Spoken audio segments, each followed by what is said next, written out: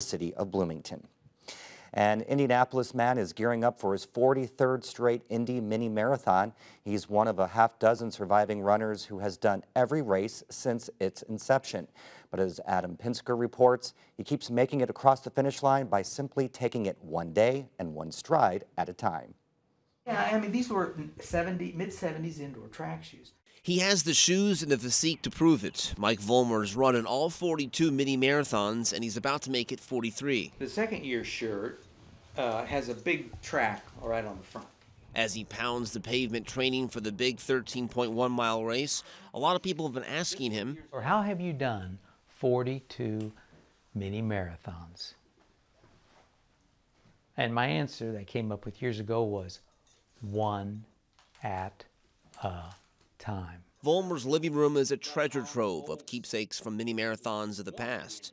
Vollmer says it was his position on the Indianapolis City County Council that motivated him to run in his very first mini. Like any politician wanting to get some notoriety, I thought, well, if they're going to have this race through the 17th Council District, I should be involved in it. Vollmer says he thought about quitting after the first couple of years because the Mini used to be held on the same weekend as the Indy 500, and the temperature in late May can get really hot.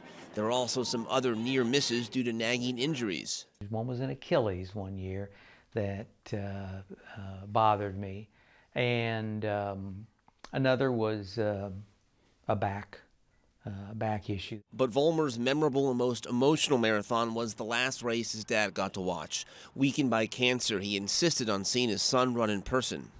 He had my mom wheel him down in a wheelchair, take him down 2 blocks, and he was in his wheelchair wanting to see me go by, and I stopped for a brief time.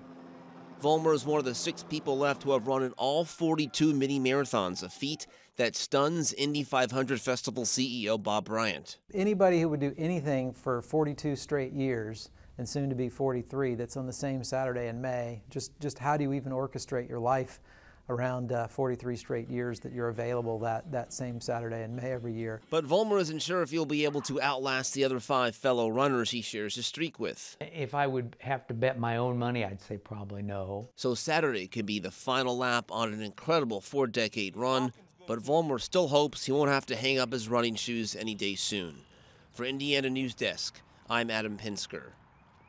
The running tradition is something Vollmer will share this year with more than 35,000 other runners. And since the race started, it has swelled to one of the largest half marathons in the country.